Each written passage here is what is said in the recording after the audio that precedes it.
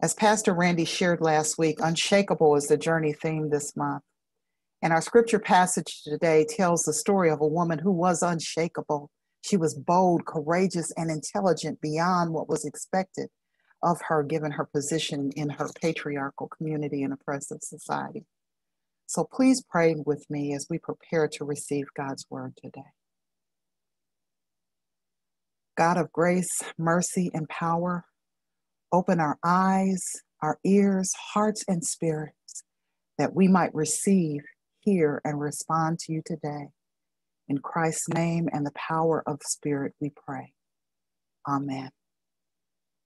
Our scripture passage this morning comes from the 6th and 7th chapters of the book of Esther. Listen, hear, and receive God's word. Now, while they were still talking with him, the king's eunuchs arrived and hurried Haman off to the banquet that Esther had prepared. So the king and Haman went in to feast with Esther. And on the second day, as they were drinking wine, the king again said to Esther, "What is your petition, Queen Esther? It shall be granted you. And what is your request? Even to the half of my kingdom it shall be fulfilled."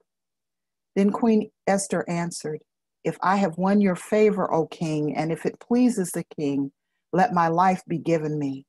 That is my petition, and the lives of my people. That is my request. For we have been sold, I and my people, to be destroyed, to be killed, and to be annihilated. If we had been sold merely as slaves, men and women, I would have held my peace, but no enemy can compensate for this damage to the king." Then King Ahasuerus said to Queen Esther, "Who is he and where is he? Who has presumed to do this?" And Esther said, "A foe and enemy, this wicked Haman." Then Haman was terrified before the king and the queen. This is the word of the Lord. Thanks be to God. As the people of God, we claim the title of and profess to be unshakable. But we know that it is really God's faithfulness that makes it so. Because when and if we try to live our lives without God, we are lost and without hope. This year has proven to be one that has tested our unshakability. I know that's a word you've never heard before, but we've been shaken to our very core beyond measure. As of yesterday, over 200,000 people have died from COVID-19 in the United States alone. Unemployment, financial, food, and housing insecurities are realities for many people who never dreamed that they would be in that situation. We have lost political and civil rights icons, experienced a number of hurricanes, wildfires have spread across several Pacific states. The tapes of police killing Black men just keep showing up. And now we have lost the notorious RBG. Justice Ruth Bader Ginsburg, who despite her small physical stature, was a giant in life and the courtroom. She stood unapologetically and boldly for equal rights for women, the disenfranchised, and the marginalized. She was a woman who defied and overcame society's attempts to keep her in her place as a woman, mother, and person of Jewish descent. RBG was expected to keep her head down, stay at home, raise her children, and be a good wife. But God had other plans and prepared her to take on the restrictions that had been imposed on her and others. And with grace, conviction, and authority, she has declared that women belong in all places where decisions being made. It shouldn't be that women are the exception. The notorious RBG all she wanted was a seat at the table. Such was the case for a woman whose very name meant hidden or secret. And indeed, Esther lived a secret and a sequestered life. As a member of the Jewish diaspora in Persia, Esther, an orphan raised by her uncle, was marginalized and expected to remain on the fringes of society, stay in her place and be silent. Yet God had other plans for Esther as well. The book bearing her name is much like the woman, an enigma, as God's name is never spoken or verbalized. But it is evident that God was not in hiding or silent. God was leading, guiding, protecting, and a very present help in a time of trouble to the chosen people. Many of the social inequities and ills of today can be found in the book of Esther. Excessive and conspicuous consumption, misogyny, xenophobia, racism, classism, sexism, murderous plots by people in places of authority, injustice, exclusion, and marginalization. The book of Esther could have very well served as the script for a modern day reality television series. The book opens with the king of Persia, Ahasuerus, hosting an extravagant party where his extreme wealth, opulence, and gluttony were on display. On the seventh day of the celebration, the king summons his queen, Vashti, to come so he can display and exploit her beauty and for her to perform for the men in attendance. Vashti was a woman of moral character and with a mind of her own, and so she refused to be paraded before the drunken contingent of men as if she were another of one of the king's possessions under his authority and control. The king, angry that Vashti would dare to refuse his command, had her removed from his presence, stripped of her title, and banished from the kingdom.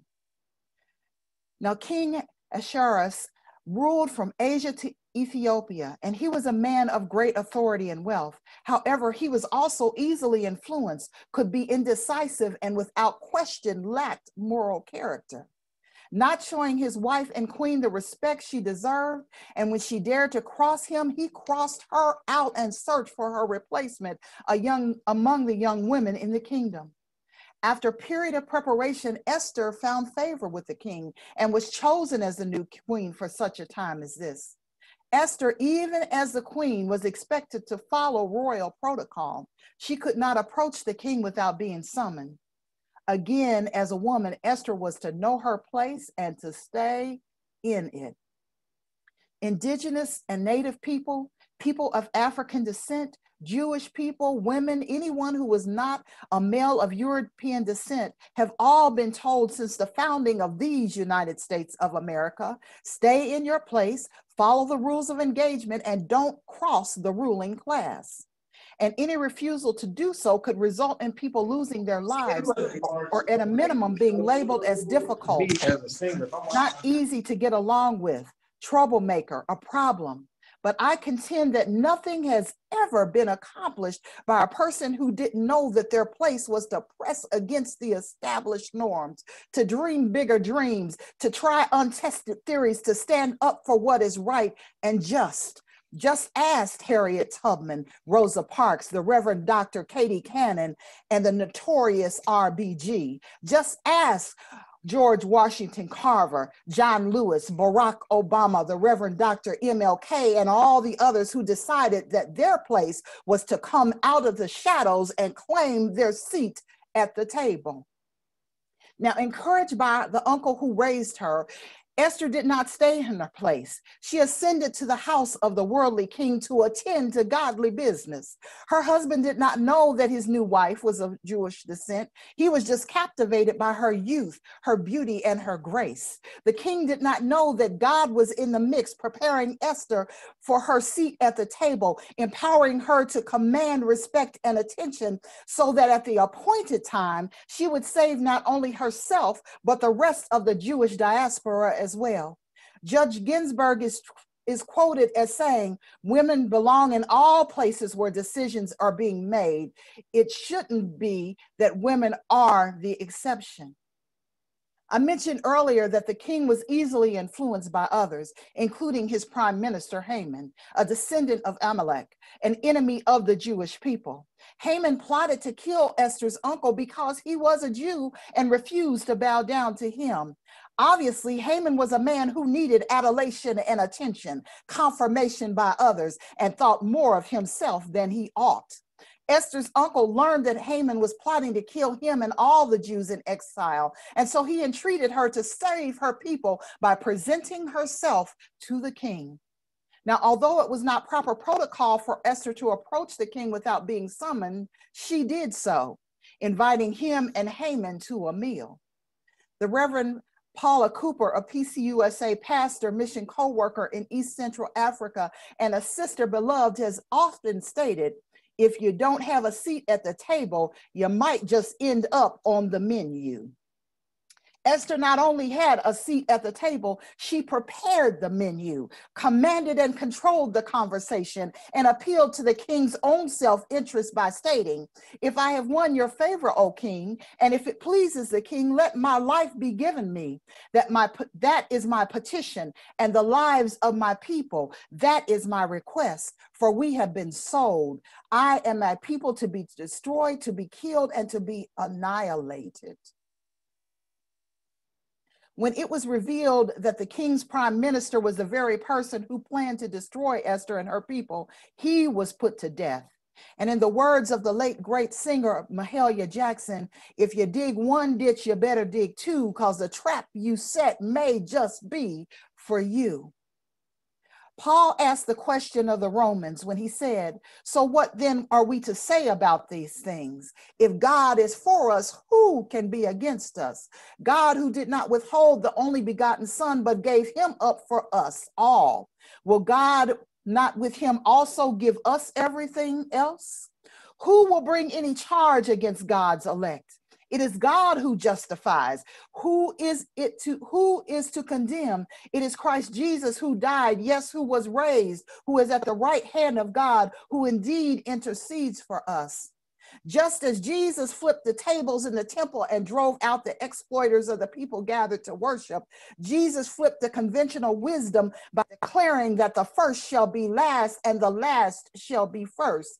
Jesus flipped the finality of death by being resurrected from the dead by God. And Jesus flipped what was proper protocol when he prepared a table where everyone is welcome, everyone has a seat, and the heavenly meal is prepared for everyone to eat and drink. Esther took her rightful seat at the king's table and turned the tables on Haman. In the words of Paul, so that it may be clear, this extraordinary power that Esther and we have comes from God and does not come from us. Yes, we are afflicted in every way, but we are not crushed. We are perplexed, but not driven to despair, persecuted, but not forsaken, struck down, bless God, but we are not destroyed. Beloved people of God, people who are treated unjustly, who are deemed less than because of their ethnicity, race, or country of origin, gender identity, or sexual orientation, the marginalized, the disenfranchised, the oppressed, overlooked, and underestimated, the young, the old, and everyone in between just want and deserve a seat at the table, to be counted, to matter, to have voice, and to be recognized. And by the way, when you find yourself at the table with women, people of color, or people of different orientations, do not treat us as the king treated Vashti. We are not there simply as beautiful faces for the optics or to check an inclusion box. Do not patronize, minimize, or ignore our intelligence, our preparation, experience, or our authority. Our lives have worth. Our words have power. Our place in society has meaning. We are there for such a time as this.